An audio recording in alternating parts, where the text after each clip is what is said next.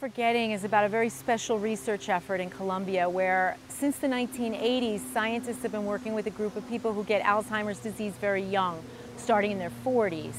This work has led to some incredible discoveries that are still ongoing and that you'll learn more about as you read the book. This story started where I am now at the San Vicente Hospital in Medellín. It's a beautiful old campus built about 100 years ago.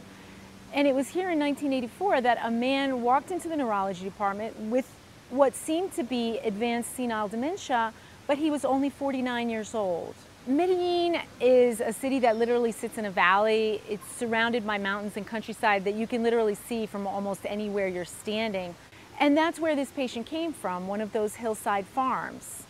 The doctor who treated him was a neurologist named Francisco Lopera, who started going out to those hillside farms and meeting more people with this mysterious young onset dementia. Dr. Lopera eventually realized that he was dealing with thousands of people in these families, all of them distantly related and sharing a genetic mutation that causes early onset Alzheimer's.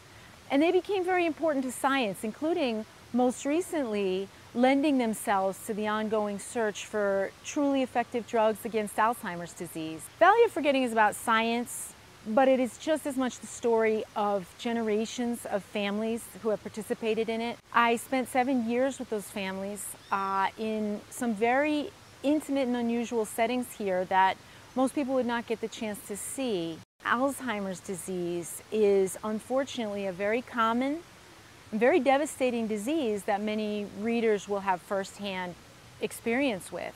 The end result is a story that's both very specific to a group of people in this one corner of South America and at the same time universal. And I hope you will read it and join me on this journey.